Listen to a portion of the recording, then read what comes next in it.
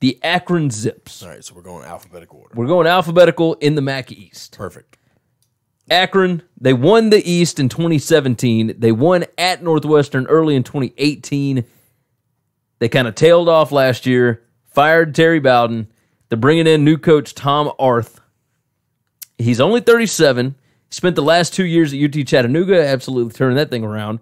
The guy knows how to coach, but it may take a little bit here. The offense... This is not a program that you can just walk in the door and flip a switch and say, okay. No, you know what's crazy? Wrong. Like they went 4-8 last year, but they won at Northwestern. I mean, it happens. Northwestern coming off a couple big wins, just big letdown game. Yeah, it was a big letdown. The turnovers were it was humongous play, very fluky. We had this is kind of an overarching MAC conversation that we had before turning the cameras on.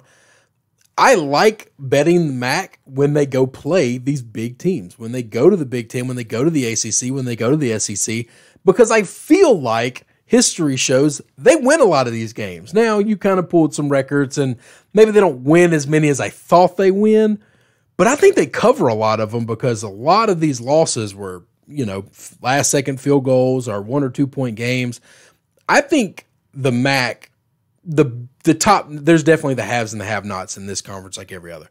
The top of the MAC, I think they hang with big teams better than a lot of these lesser conferences. Yeah, I think I agree with you. You think they're the best of all the lesser conferences? I don't know about the best. So you got the Power Six. You got the Power Six. I'm not giving the American is better than the MAC. But outside of the American, you think they're the next best conference? I don't know. I mean, the Sun Belt, I think, has been really good. Conference USA has had some really good teams. As far as like hanging with teams from, up north from like the Big Ten and whatnot, yeah, the MAC's done a pretty good job holding their own. But I don't know that I'd call them the best.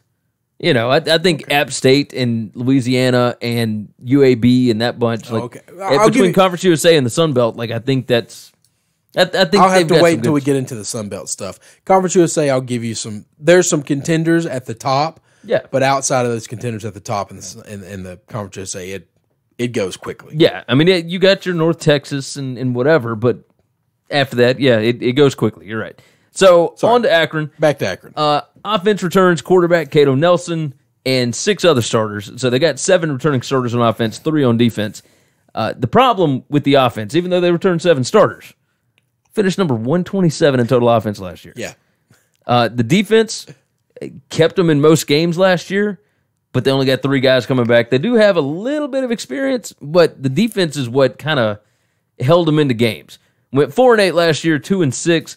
Look, I see a drop-off. It's going to take Arth a little while. He is from that area. He's from Ohio. That's right. Did he play at Akron? No, I don't believe so. Okay. Don't believe so.